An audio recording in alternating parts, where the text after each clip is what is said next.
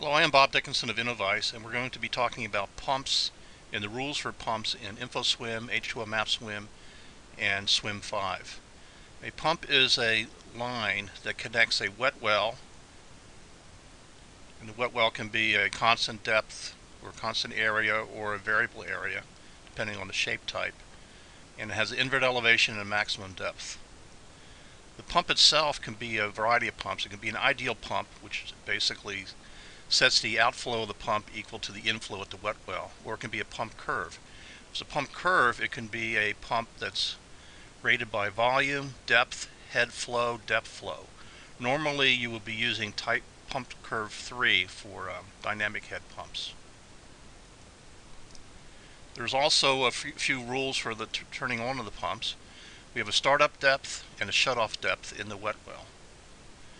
In addition, there's Rtc rules that are additional rules. So in addition, we have another Rtc rule. With the depth reaches a certain elevation, it sets the pump setting to 0.6. So it runs at a variable speed for that particular depth. Downstream of the pump, if it goes to a force main, you would have the force main connected to a pressure node, and pressure node is defined by the surcharge depth.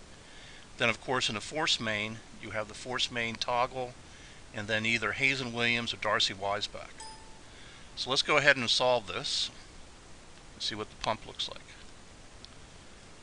So we run, and now we can graph the pump.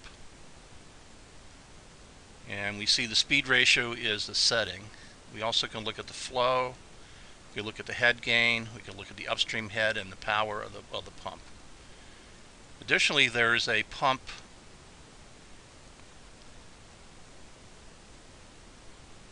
table. So we go down the pump summary table, and it tells us the maximum flow of the pump, how many times the pump turned on, the average flow, percent utilized, how many times the pump was off the curve, etc. And also inside of InfoSWM and H2MMAppSWM, there's another graph that you can look at, which is the pump operation curve.